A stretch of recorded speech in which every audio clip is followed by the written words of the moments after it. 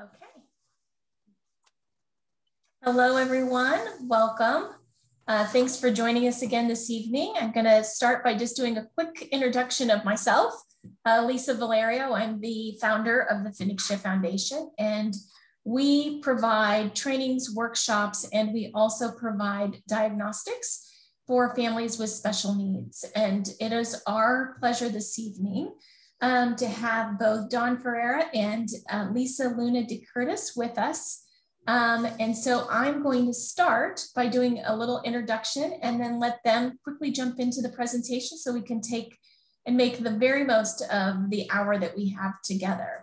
I'm also going to put really quickly, I'm going to go create a little launch poll because love for all of you who are on Zoom to actually let us know, where do you reside? You know, how you're related to somebody with special needs, and then how you heard about this webinar. And if you are on Facebook Live, if you wouldn't mind just putting that in the chat, we would greatly appreciate it. So Dawn and Luna are speech language pathologists who have practiced individually for almost 30 years and have collaborated on multiple projects for the past 20 years. They both have private practices in the San Francisco Bay Area and see children in all ages and stages, with a focus on early intervention, autism, and social cognitive learning. They are passionate about what they do and enjoy coaching families and professionals to see how small changes can make a big impact. They have presented together locally, statewide, and for their national association, and have written numerous articles focusing on how to maximize the use of technology with children. Dawn and Luna have had the pleasure of working with Phoenicia and myself, which has been incredible, for over 8 years now, doing in-person presentations. And this is our first webinar together. And they've done this on a variety of different topics, including social language learning while using mobile technology. They support the work that the Phoenicia Foundation is doing to bring support and education to international communities. So I want to thank both of them in advance. I'd also just ask that everyone, if you have any questions throughout, if you could put it in the Q&A on the Zoom, and then again in the chat in Facebook. And we're going to leave the last 10 minutes or so for questions and answers. And any questions that are not answered, we will be putting them out in the link after the webinar in the next 4 to 5 days, or they'll cover it in the next session because this is a 2-part webinar. So with that, I'll let Luna and Dawn take it away, and I'll come back on when we're ready for Q&A. Thanks, everyone. Good morning, everyone in the Philippines. Good evening, everyone in California and on the West Coast, all the way through the East Coast. Welcome to our 2-part presentation of addressing speech, language, and learning in a virtual space, challenges and choices. Now, as we come upon a full year of schools closing, I'd like us to just have a year in review. The pandemic of 2020 had us all reeling for different reasons and all taking on different roles. Parents became teachers. Teachers felt like students. Commuting parents, particularly commuting dads, were now stay-at-home dads. Working mothers became homeschool logistical coordinators, and even healthcare professionals had to become technology experts. And it was our children who did their best to stay flexible, adaptive, and resilient. And I think the most important part is to remember this was an entire collective shift. We were all going through it together and still are. So although this manifested differently depending upon where we lived, right? Region to region, whether you lived in rural areas or cities, we all felt it together. And we all made this shift together and became a global community because of it. And now is our time to really look at our new reality, our new challenges, and our choices that we can make around it. So, Dawn, do you want to introduce yourself and say hi? Yeah, I just want to say hi, everyone. I meant to say hi while you could see my face. Later, you will see my face again. But hello and welcome, and thank you so much for joining us and for supporting the Phoenicia Foundation. So while we are going to be talking about challenges and choices, like I said, we have a new reality, right? And as you can see in this picture, sometimes that's our new reality. But there were unexpected benefits really that came from us fumbling through all of, with all the shutting down, right?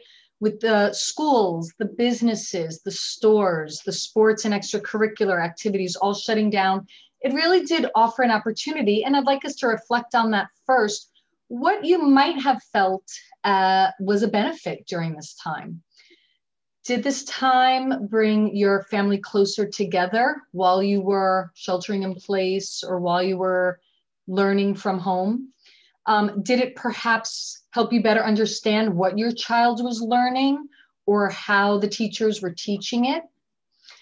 Did it offer you opportunities to maybe take control of your schedule, reprioritize things that were more important to you? Maybe even become more creative, take on new hobbies, get more sleep. Again, while there are so many challenges, we think there were opportunities to develop new teaching skills, model flexibility, and sharpen relationship with technology. So there were also a lot of things to consider. And as you can see here, you know, these are some of the general logistics that each of us had to deal with when we decided to either work virtually or as we were supporting our family virtually. Personally, I was affected as a professional who used to go into clients' homes, or they would come into my home clinic, or we would work out in the community. And after that, I just went full-time being online. While I also was a parent of two boys, one in elementary school in 3rd grade, one in middle school in 7th grade, and also having my husband home who was used to commuting a 2-hour round trip, he was now at home as well. So I'm going to be speaking from both perspectives, as a professional who had to now do telepractice and as a parent. Dawn was full-time traveling to clients' homes. Every day, she just had a really fascinating schedule of driving all around the Bay Area to her clients' homes. And she went to full-time telepractice. So with her older daughter, who's in grad school, now doing school from home. So again, I think we could all say universally, we had so many interruptions to work with just in our daily lives, on and off, you know, our virtual sessions. So many glitches to work through, both with the technology and even maybe glitches in the schedule, double booking, having to be creative of who could go on when.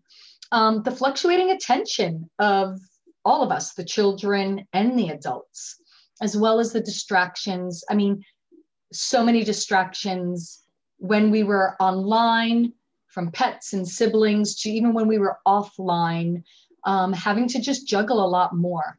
The communication breakdowns when we were online, just trying to get ourselves understood or heard, or if there was a delay, or if Wi-Fi, you know, cut out, how did we handle that? And then of course, screen fatigue for sure. I think we could all feel that. So what we do want you thinking about is, while you're listening to us, what do you want to focus on? We want you to think of either a client or a child, his or her age, and a specific challenge that you've had with virtual learning. What goal did you want to target to improve? And while you're listening, you may want to list out the choices that we discuss to see if some of those are what you want to try. Because at the end of tonight's session, we do want to make sure that you have an option to try during the week, so that next Friday night or Saturday morning, when you join us again, we'll be able to discuss how things worked out in the areas that you practiced.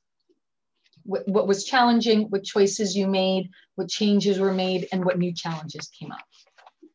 So as you see here, As far as the challenges that professionals often had to address every single time they logged on, well, one, I think the cartoon does say a lot, but also in looking at the age, the grade level, the child's diagnosis, right? We constantly had to switch gears and get us into that mode. Were we going to be just doing an individual session with the child, or involving the parents, or involving the siblings, right? What would be the communicative obstacles between the client and the parent and the child, or just being able to communicate in different ways than the child was used to? And of course, the frequency and duration of the session. You know, maybe we'd shoot for an hour, we'd only make it to 45 minutes or a half hour, or maybe we'd start the session and decide this wasn't going to work and have to reschedule. And then of course, how are we going to set up those boundaries and expectations?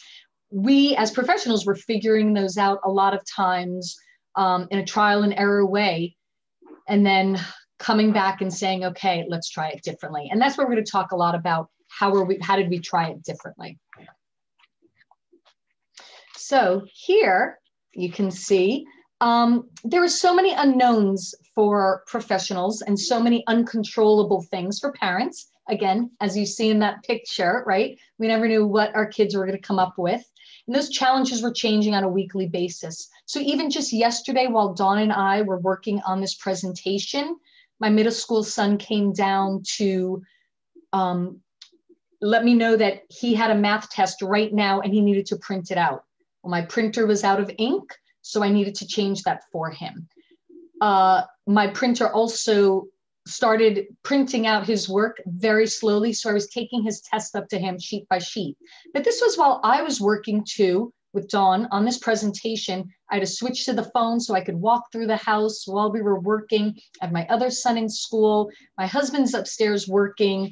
You know, it's funny, we don't often think to disturb him when he's working, right? So perhaps in your house, there was one person who more readily got called upon to help, you know, children when they were virtually learning than another. But some of the other issues that came up were the acoustics in the house, right? I mean, how loud things were, who was going to be the parent involved in a session, what we were going to do when the child's attention really was just on a roller coaster ride. What were the environmental distractions, right? Every home has different ones.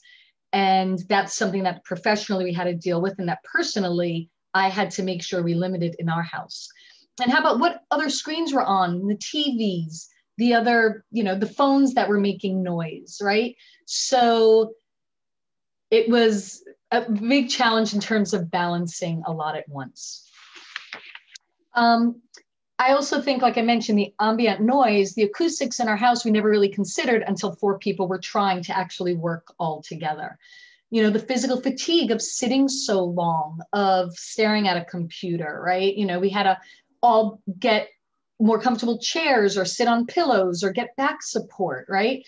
We also had to figure out how to take care of pets and siblings and extended family in our home while we were either working or while we were trying to help our children in the home. And also had to really negotiate the devices that were used for learning or play, and also the amount of time on screens, as well as Wi-Fi issues. And in our home, because my husband worked in the tech industry, we were able to up our Wi-Fi, improve our routers so that all 4 of us could be on. And still, just this morning, when I was in an IEP meeting, the Wi-Fi went out. Both my sons weren't able to be in school. I was speaking during the IEP and I lost it. So there was just no way for all of us to do it, even in the best circumstances. And you'll see a picture later that when all 4 of us had to leave because of the fires in California, and we went to a hotel, it was a small room. And you will see, I mean, it was my husband at the hotel desk in the room, while my son was on the bed, my other son was in the bathroom, and I was on the balcony. And this was all of us trying to just be creative and make the most of it, right? That's all we could do. So we now have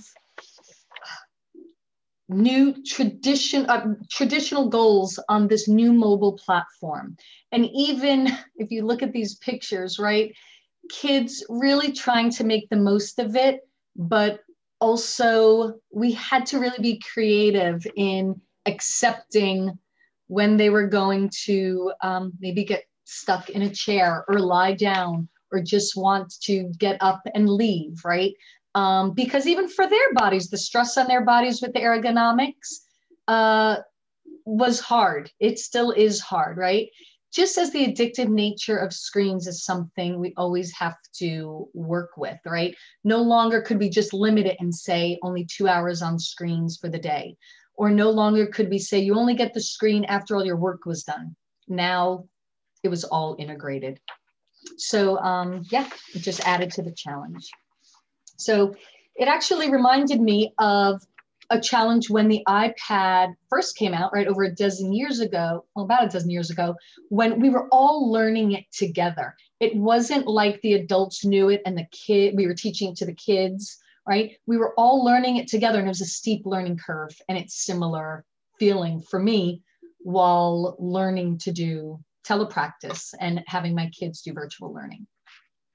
So I'd like to segue to a case study with two of my clients from the same home.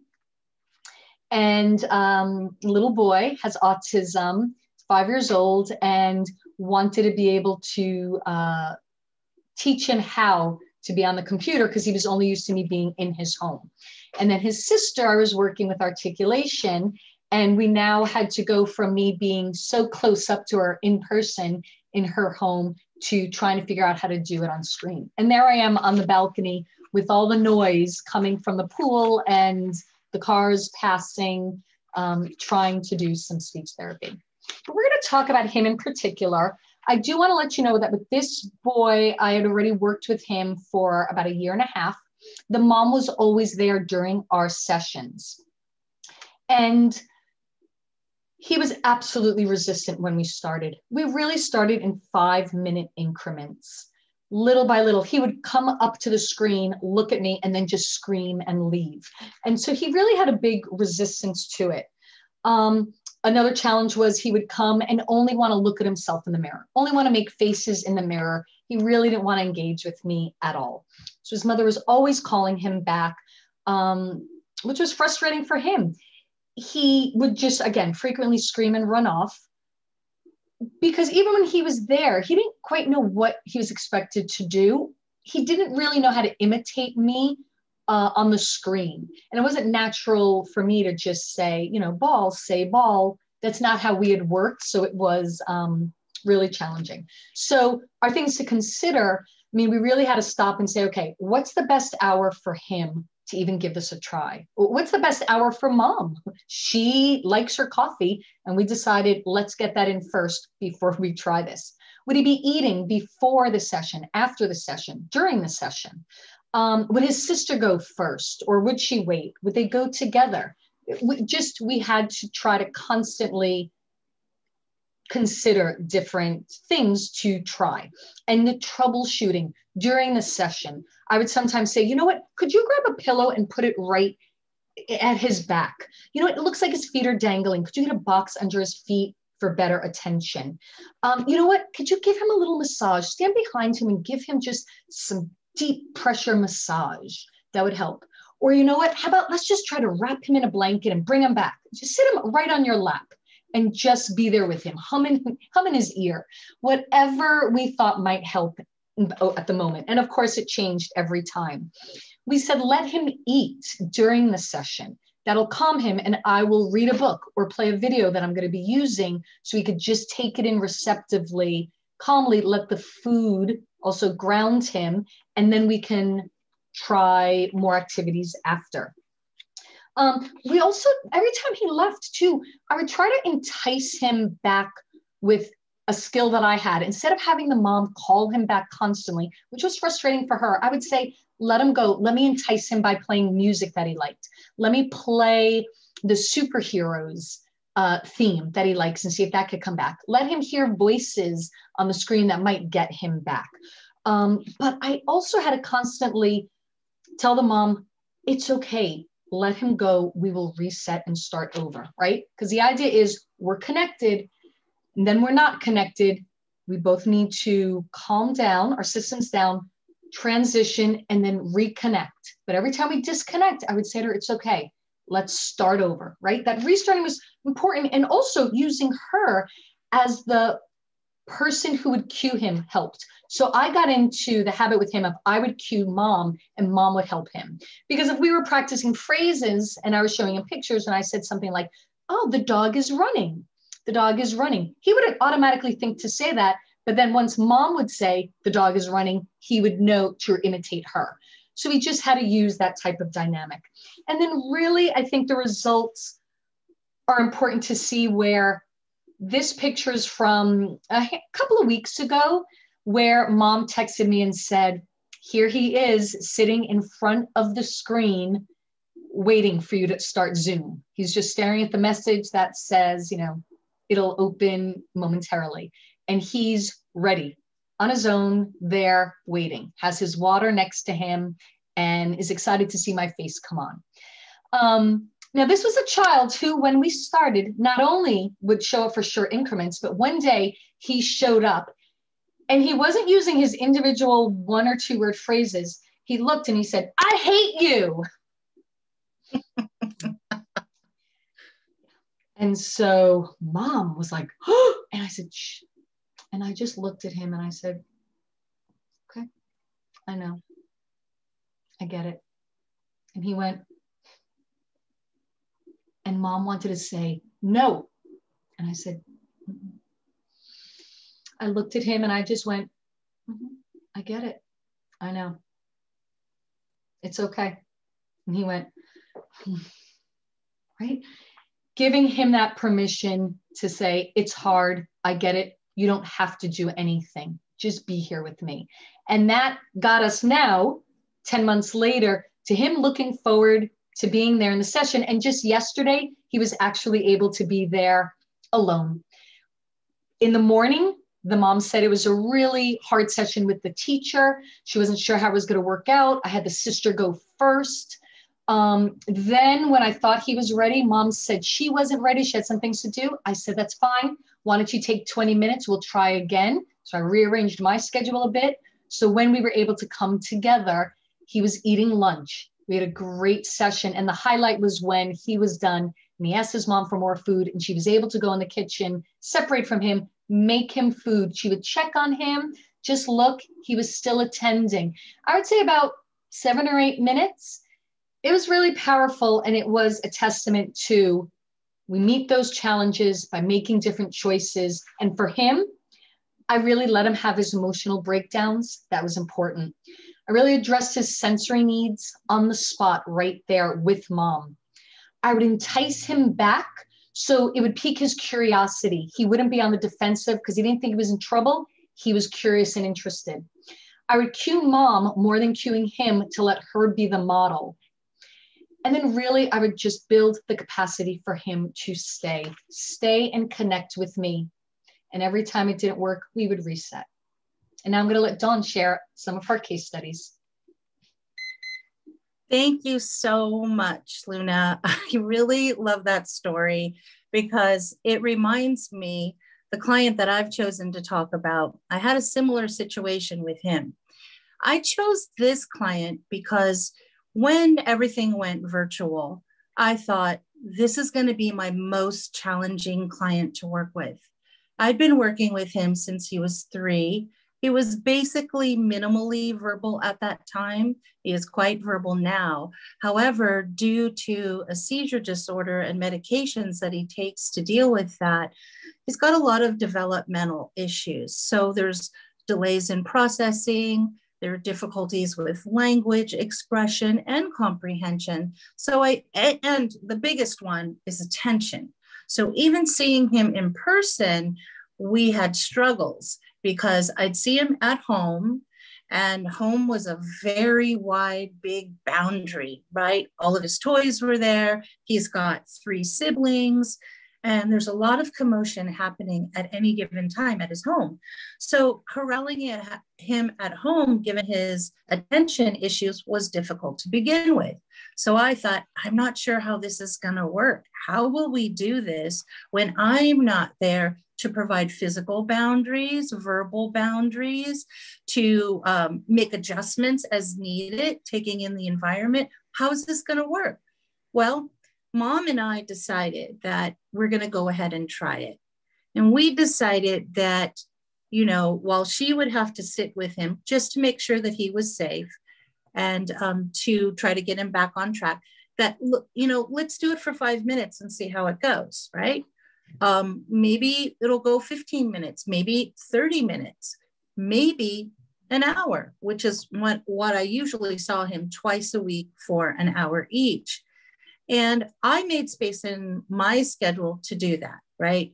I said, let's be flexible here. So we started off gradually. And he was, if you can see in that first picture on top, you know, like many kids, he was fascinated by watching himself on the screen. So there was a lot of manipulation of the screen, moving the screen, turning the screen off, getting close to the screen, you know, making faces, which I just worked with. I worked with that, right? I did the same thing. I did what he did, right? I put my face close to it. If he would cover the camera, I'd cover the camera, all of that just to keep him engaged. And similar to Luna, about the third day of doing virtual. And on that first day, we did about 15 minutes or so. And I was really committed to making sure that the time we spent together was going to be very useful for him.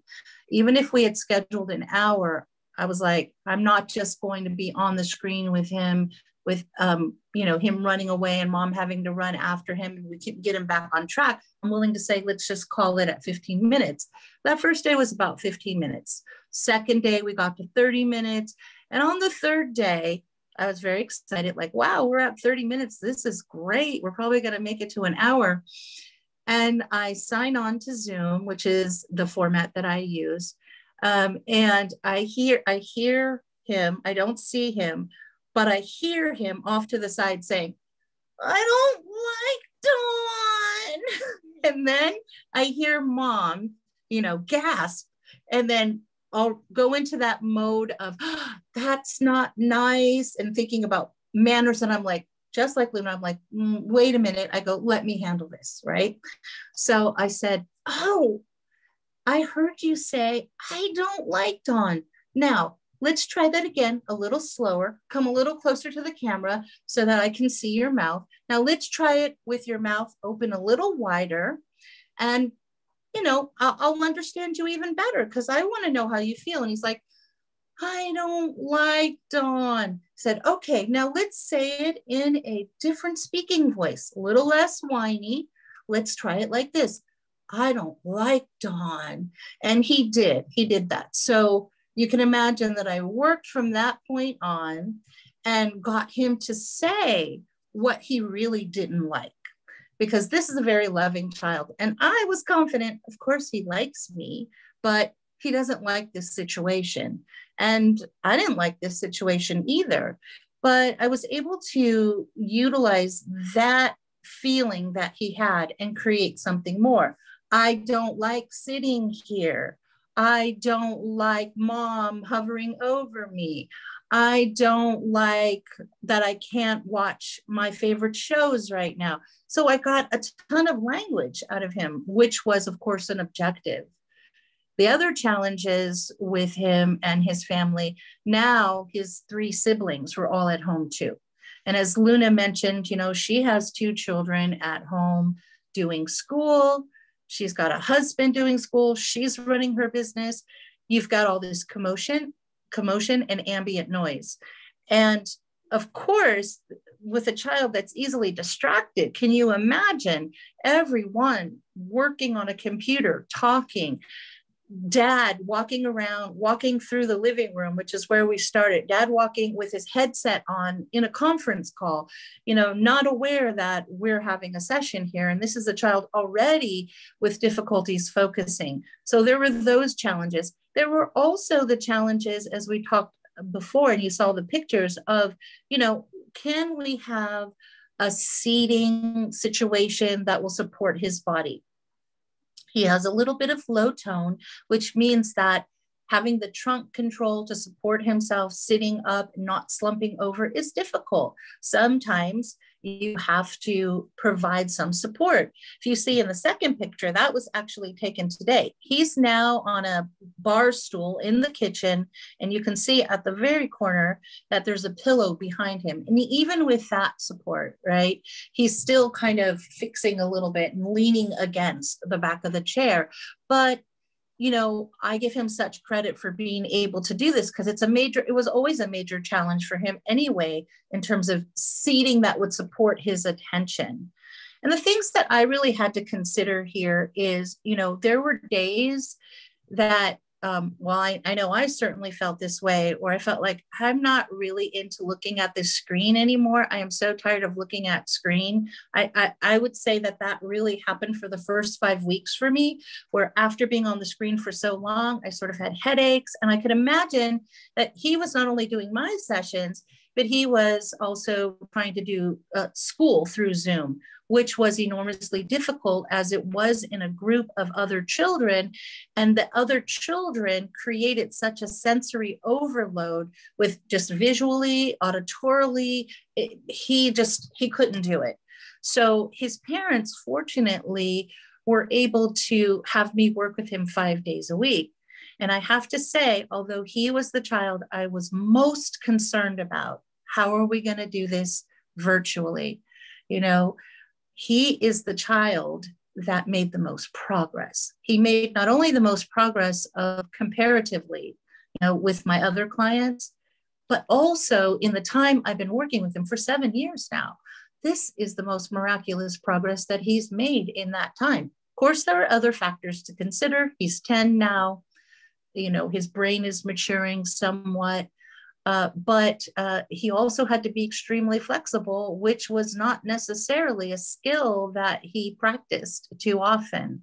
So, had we never switched to virtual learning, we may never have had this opportunity to, one, increase the frequency of the sessions, two, troubleshoot and, work through it, and have him, actually, he really had to stretch his skills and abilities too, because it's very, very difficult when the person's not there in front of you. He had to work a little harder. He had to make his speech clearer.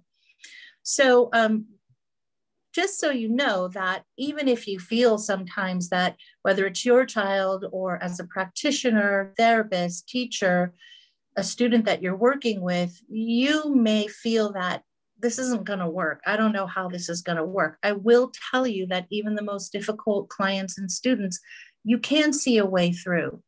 And here are some of the things that, I want you to consider. These are choices that you can look at using to improve some of your sessions, some of your learning time. As I said, with my client, we had to modify on a daily basis the length of the session. How long was it going to be? I will tell you with that client that even if I didn't have a client right after him and he was doing great, sometimes we tacked on 15 minutes, right? So we're like 75 minutes into a session, which his mother and I never believed possible. So be flexible either way with the duration. Frequency, as I said, for him, it was super fortunate that initially, because school wasn't working out so well, that we were able to increase the frequency. It's not possible for everybody, but if you are able to do that, sometimes it's exactly what helps. Luna talked about the challenges of the environmental distractions, and there are plenty. And I'm sure those of you with us right now have ones that we can't even imagine, right? But we know that there are other people sometimes in the background. There are other screens in the background. There are TVs on sometimes while you're working. There are phones that are ringing. With my client, as he got really good at being independent, his mom still, or a sibling or the dad, needed to sit with him just for safety reasons. And they would bring their laptops and phones. And sometimes those were huge distractions for me, because I would hear the clicking and the dinging and the this and that. And then they'd kind of forget that I could hear everything that they were saying. As I said, they'd answer phone calls. And that was an enormous distraction, right? So we want to eliminate those distractions. Sometimes you can do that by meeting with the parents before the session starts and let them know what the boundaries are, what conditions you think would be most conducive to their child learning at this time. And don't be afraid to tell them. I mean, they want their child to be successful, right? So we have to let them know, because sometimes they're not aware that what they're doing in the background is very distracting. Now my client is seen in the kitchen. So you can imagine everyone passes through the kitchen. They're washing dishes. I hear the water rushing. They're cooking, you know, all of these things, but he is doing extremely well. I do sometimes have to just say, all right, you know, he's doing well. I may be irritated by this distraction. I'll address it at another time, but he's doing really well. So think about setting boundaries before or even after a session so that it can support this learning environment. It's really important to establish boundaries with the child as well. So I do work with kids, you know, from ages 5 all the way up to adults. Depending on what they're cognitively capable of managing, is set a boundary with them. So I happen to have a whole, you know, bunch of, you know, from 9 to 13-year-olds, and they are pretty tech savvy. And a lot of times they will open up different windows on their computer, on their iPads, and they think that I don't see it. However, although I can't see their screen per se, but I can see where their eyes are going, and I can hear the clicking of the keyboard. So I establish these boundaries with him, and I say, what I expect of you today is to not open up any windows, not text anybody, not to turn off your camera if I'm sharing something with you and you can't see me and you think I can't see you, to not turn off your camera. So I establish those boundaries up front. And I do with those kids, those school-age kids, I will say to them, can you follow that? Can you make that agreement with me today? Honestly, sometimes they can't. And I say, I understand that. So let's build in that time for you to share your screen with me, for you to explore as needed. Because some of them I see at the end of their school day and they've been on Zoom all day. They've been on a screen all day and they kind of want to play, you know, so I'll build that into the session so they have that outlet. 2 more of my clients. One thing that I like to use, again, because of the monotony, the boredom, the staring at the screen, is, you know, we will dress up. I will wear wigs. I'll wear different costumes. I encourage my clients to do that as long as they aren't a hindrance. Same thing with putting a virtual background on. I'm okay with them using a virtual background, but they can only use one and they can't switch in the middle because that's a distraction. Filters as well. Some programs have filters, so you can put funny hats on and look like animals and things like that. You'll see the bottom picture is my client, you know, he put on a filter so I can only see his eyes basically. And I thought it was hysterically funny. I thought it was great. And it wasn't a distraction, but I encourage you to only allow one filter, right? I also use a lot of what I call picture puppets. I'm going to give you an example. So to hold one's attention. So I will print out different characters that I know that my clients are interested in.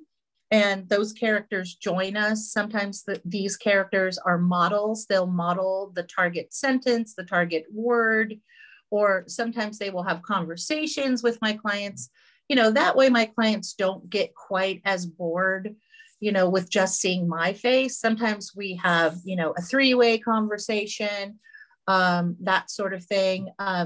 And I'll learn, like, what do they like? What kind of things are they interested in? And they really look forward to it. And they talk to them. And even if you don't have a printer, you can cut out pictures from cards, funny pictures. And this is just on a wooden skewer. You can use a popsicle stick, whatever you have available to make these little characters, right, kind of come to life. I cut out things from boxes of toys. And I will just tell you, my little client that I shared with you earlier, his mom, while I was working with Luna today, said, "Oh, just want to let you know he's now interested in Wreck-It Ralph. So, he might want to make an appearance." So as I was talking to Luna, I got an image from Google Images. I printed out Wreck-It Ralph and I was cutting it out. And sure enough, Wreck-It Ralph made an appearance. And you may have seen that in the earlier slide. So doing these sort of things, really help with the monotony, keep the child interested. I also, I do a lot of reading with some of my school-aged kids. So right now I'm using 2 screens. I've got my phone so you can see me, and I've got my iPad where the presentation is. When I share my screen with a student, they can't see me, right? Which is unfortunate. I share a lot of books with them so they can look at the text, they can see me reading. They read off of my screen, which is really fantastic. But when I'm reading to them, I let them draw.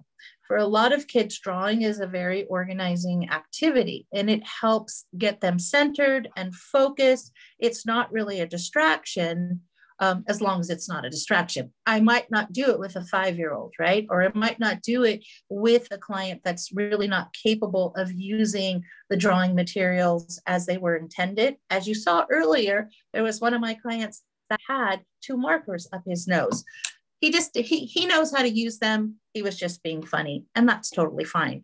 But, if the child tends to fidget, give them a productive fidget, right? And drawing is a really good one. And I encourage them to draw something that is related to what I'm reading, what we're reading.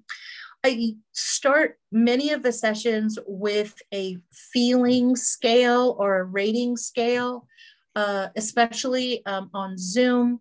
When we first started, I said, how are you feeling today? I know you've been on the screen all day at school. From 1 to 10, what are you feeling? Tired? Are you feeling energized? Just so that they can kind of identify the feelings, emotions, whether or not they're fatigued, that sort of thing. You can do any kind of a scale, with them. I call them feelings, but it could also be one just around energy, interest, or like sometimes kids will say, "I'm bored." And I love it when they say, "I'm bored." I just really love that because I engage them in a whole conversation about it. But I'll say, "Okay, so today on a scale of 1 to 10, how bored are you?" And it really launches a great dialogue and conversation. So I encourage you to do that with your students, children, clients. As speech language pathologists, we have goals. We want to reach those goals. They're important to our clients. And what we learn, not only in a virtual space, but in an in-person space as well, is that we're constantly modifying our goals. And I would say virtually even more so. It doesn't mean that you abandon those goals, but you modify them to fit the situation. And with my lovely client here, I had this goal. We're working on storytelling. We're going to work on narratives today. Well, as you can see, his hair is wet. He had just been swimming. It was a good thing for him because sometimes doing an activity like that before you're going to sit down and focus is great. It gets your body ready. He happened to be a bit tired, and he also was hungry from swimming and thirsty. So I always allow snacks, unless again, the snack becomes a huge distraction, right? So in this case, to get him ready, because, I really appreciate the parents getting the kids there on time, being ready. But him just having been swimming, he really wasn't ready. He needed something to drink. So, of course, letting him drink. He loves this cartoon, the PJ Masks, which I know everything about right now. So you can quiz me about it. I can sing the theme song. I can make the voices. I can do a lot now, thanks to him. But so I let him watch a small clip. And on Facebook, you can find a small 1 to 2 minute clip of just about anything, right? And I feel that these are really important breaks for them, right? It is a video break, right? You get to look at this. What I will often do, even if it's a 2 minute little clip, I will pause it and I'll ask a question about it, right? Because of course I'm going to keep on working a little bit, right? So I will ask questions about it and, try to engage, right? I'm always trying to engage. Luna uses boom cards, which I don't use too often. It is another resource. We do have that listed on our resource page. And these are really great. They're made by professionals, teachers. Some are free. They cover a wide range of areas: language, articulation, cognition, all ages. This is a good resource. And again, you don't necessarily have to pay for it. You can, but they're pretty reasonably priced. So that is an app that she likes to use a lot. I love using apps, right? Love them. Ever since they came out, that was my thing, using the apps, right? So now I'm going to share with you briefly 2 apps that I like to use. I have breathing and meditation. Now, all of us kind of need that, to get ourselves calm, ready, organized. I just used it today with one of my clients. So right now, what I'm going to do is show you this one app. It's called Breathe. It's a Sesame Street app. And I think it's valuable for us to kind of go through one little cycle of it. So you can see, there it is. Challenges. Hola. Mando from Sesame Street here. Our monster friend is having a tough time. He needs your help. So now you have the opportunity to choose. Okay, well, what does he need help with? Okay. Today, my client chose this. This monster is frowning and his shoulders are scrunched up. It looks like he's having a really hard time waiting to go down the slide. He's feeling impatient. Tap on the monster's belly to help him put his hands on it. So as I'm tapping, Tap I'm slowly breathing, on his belly. Modeling the breathing with my client. Look, the monster Sometimes is I'll have calming them down. Put their hands on their bellies, or I'll let them tap the screen as well. He looks much calmer.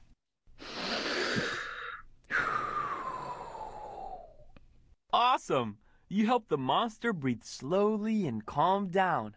Now, he's ready to think about ways to be patient That while made he me waits. feel better just now, just Pop so the you know. bubbles to tell the monster helpful things. So then and think of some plans. I will tap on these bubbles. Think. And think. This is also teaching them Keep thinking of a plan. to wait. You're almost there. To be patient. To think you help about the the monster next to move. think of a plan. Sing a The song choice while is he provided. waits. Then we think again. And I'm modeling breathing as Think well. of a plan. Keep thinking. You've almost got a plan. So we're planning. Look, the monster has an idea. Count the things around him. One more. Put on your thinking cap. Think a little bit more. You've almost thought of a plan. You help the monster to think of a plan. Ask a grown-up, like his mommy, to dance with him while he waits. Let's listen again to the plans the monster thought of to solve his problem. Repetition is important. Sing a song while he waits to pass the time. Count the things around him to take his mind off waiting. Ask a grown-up, like his mommy, to dance with him while he waits. To choose a plan, so we tap make a on choice. it. The monster is singing a fun song to help him wait. The monster was impatient because he was having a hard time waiting in line for the slide. And you helped him feel better. Now the monster looks like he's having fun. When you feel impatient, breathe, think, So what's and really do. important, again, it tells you breathe, think, and do. Breathe, think, and do, right? And I tell you, this is to me an invaluable app. I use it so often and I just feel better right now. I don't know if you guys are doing it along with me, but I'm feeling pretty good. Anyway, I do have another app that I want to show, but I see that I'm running a little bit long. So what I would do is perhaps show you on part 2, right? Because there's just one more thing that I want to talk about is that with any session, you know, as therapists, we always sort of have a framework in mind, how to set up that session, especially if it's somebody new. And although today we're not going to talk about what each of these mean, but just so you know that these are the things that we think about. We think about who are we working with, you know, who are we working with? What grade are they in? What's their cognitive level? What are the cultural considerations that we need to be aware of? What's the purpose? Is it going to be a child-focused situation? Is it going to be child and parent focused? Is it going to be just a parent coaching situation? And plan, right? We always have a plan, but you have to be flexible within that plan. I'm not going to read all of these again, because I want to get to a challenge that Luna has for you all. Luna?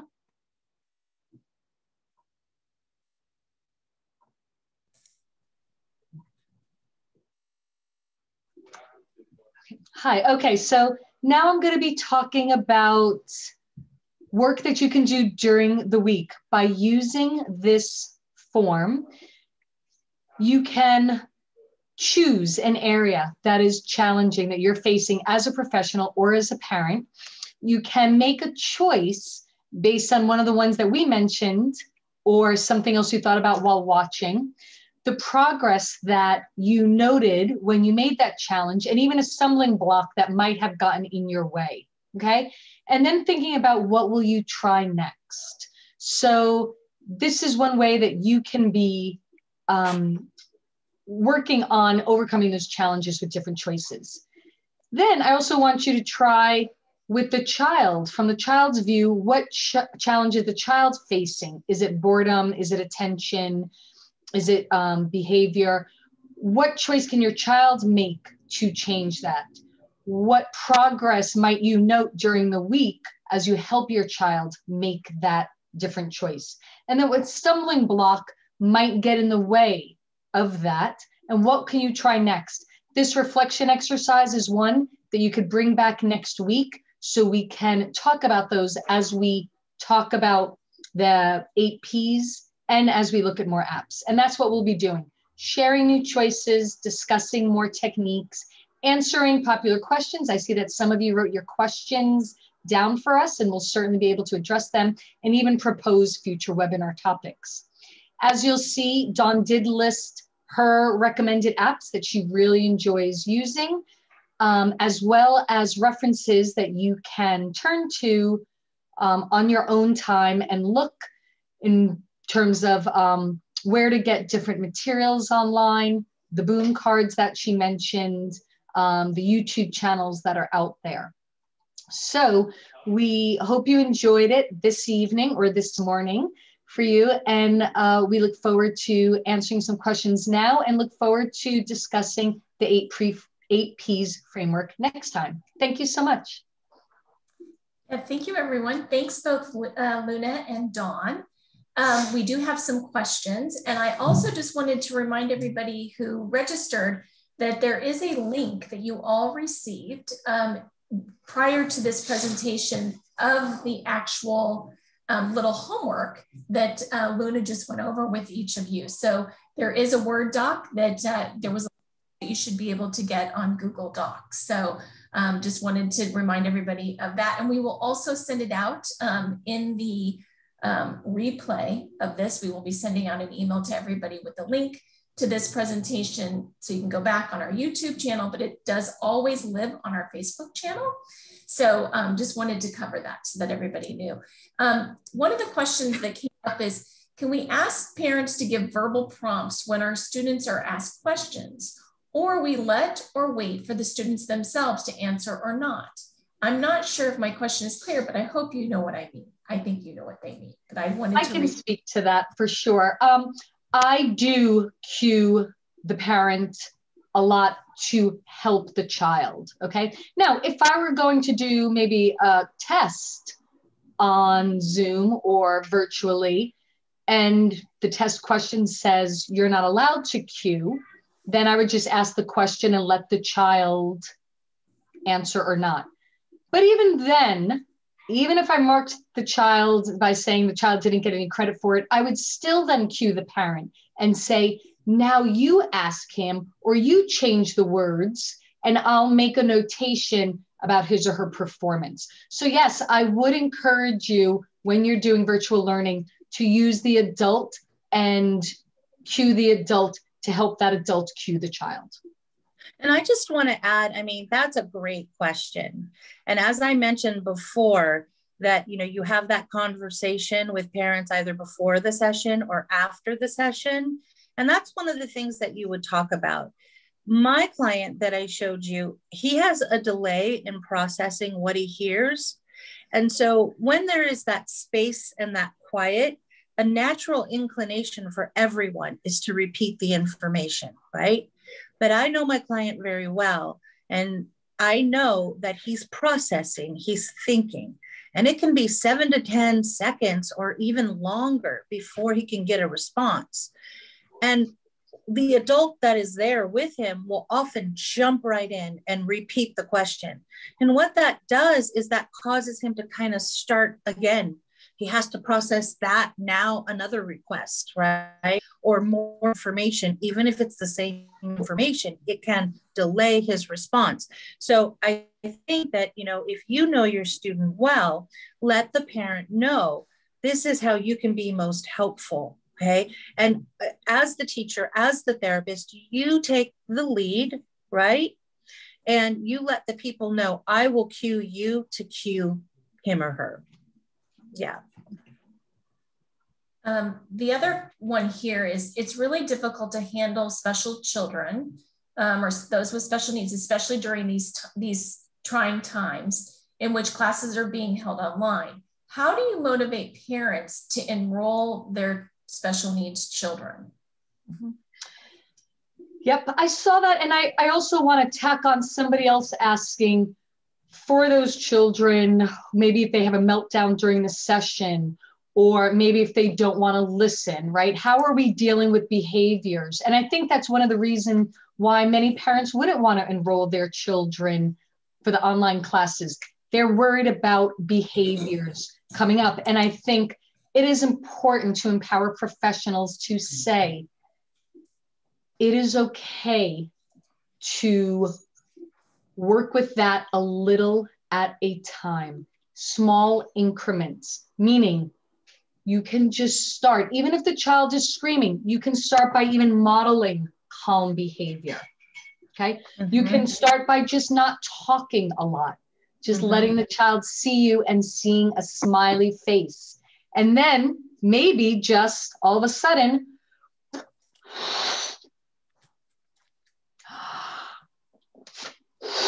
right? Doing something that's simple, okay? And I think if as professionals we stay calm, it'll help the parents stay calm. And that goes to answering the question for parents who don't want to enroll because they're afraid their child won't behave. You let them know that's natural and expected, and the professionals can help. Keep it simple, keep it quiet, keep it engaging, and just make that connection with your smile. As Luna said, you got to modify your expectations, right? And to have the child be present, even if the child is upside down in a chair, under the table, you can have the screen on and, who knows, like, boom, up comes a little puppet that they like, right? And just them engaging, looking at the screen, remember that that's progress. That is progress. We can't have everything perfect to begin, perfectly seated, perfect attention, that sort of thing, but just engagement to some degree. We are at time, And I want to thank everyone who's asked questions. And again, we will address questions that we may not address or that was not addressed already in the presentation. And we look forward to seeing all of you next Friday evening or Saturday morning. And I do want to apologize for those of you who are on Facebook Live and those of you who registered and we ran out of slots. I will increase our Zoom account for next week so that more people can join us on Zoom. But again, we do go live on Facebook and you can join us there, and we've got people monitoring the chat there too. So I will definitely increase our participation for next week, and I look forward to seeing all of you then. Thanks again, Luna. Thank you, everyone. Thank you. Be Take safe. care. Have a good day and good evening. See you next week. Bye-bye. Bye.